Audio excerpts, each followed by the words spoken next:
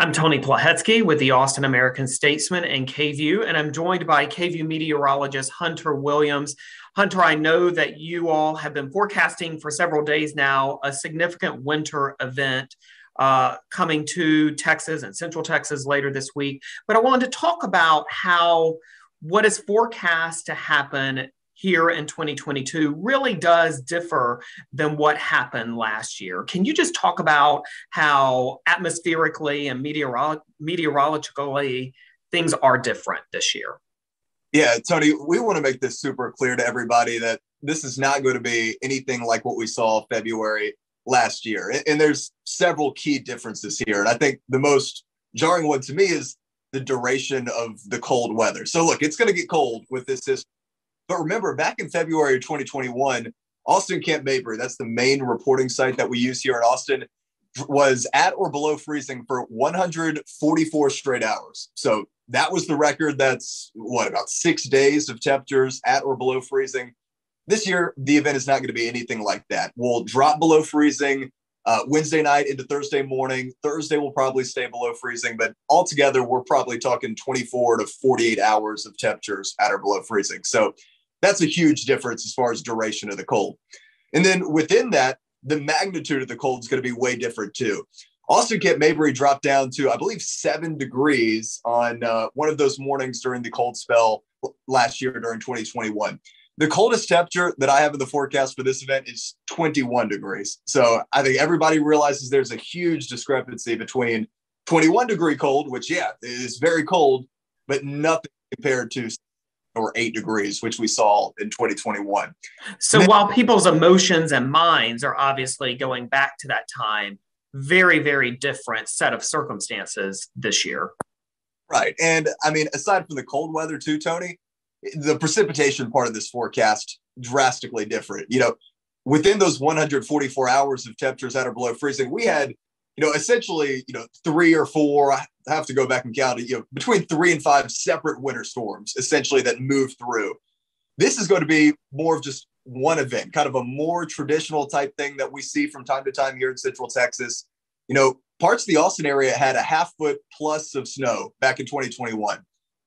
I think we could go through this whole event this week and not really have any snow. We're talking about freezing rain and sleet, which is an entirely different thing altogether. With some icing that could be 1/10 of an inch to 1/4 of an inch, but we're not going to have a half-foot plus of snow. So it's close to that. I just want to, though, real quick, Tony, this is, we're going to look back to that February 2021 storm, for the rest of our lives. And, I think, fingers crossed, that's probably going to be something that, we may only see one time in our entire lives. We hope that's the case. So there's the storm of a lifetime, but not every storm is that, obviously. Right. I think we're going to look back on that February 2021 storm for probably the rest of our lives. And look, fingers crossed, I think it's entirely possible we don't see anything at all close to that for the rest of our life. And I hope that we don't. But there's a lot of room down below a once-in-a-generation type storm for there to be storms that don't even compare to 2021, but are still serious and are still impactful to people. And again, I think that's kind of what we're dealing with this week, not 2021, but this is a situation where, yeah, there could be some slick spots. There could be, some icing impacts, and, this could affect people. Can you, Hunter, just go over the forecast for the next several days? Yeah, so as we stand right now, Tony, we have a winter storm watch that's been issued. We could see that upgraded potentially to a winter storm warning or potentially a winter weather advisory. But essentially the play-by-play is through Wednesday afternoon, we're going to have showers, maybe even a few thunderstorms as this Arctic front moves in. But once the front pushes through, Tony, Wednesday evening into Wednesday night, temperatures are really quickly going to plummet. And that's when Wednesday overnight into Thursday morning, I think we'll start to see that transition over to freezing rain and to sleet.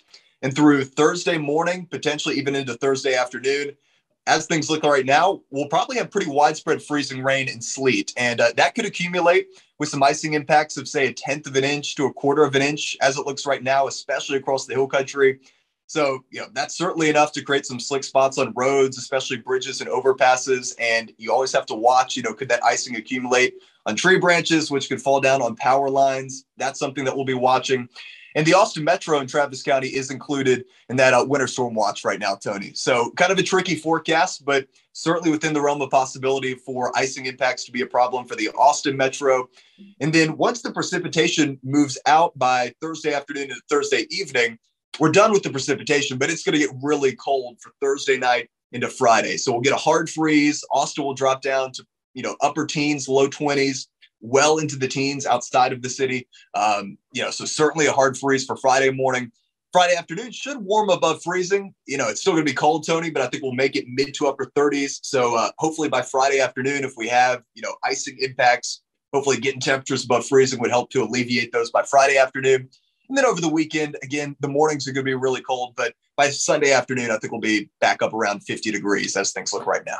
So just a good few days to kind of hunker down and hang out.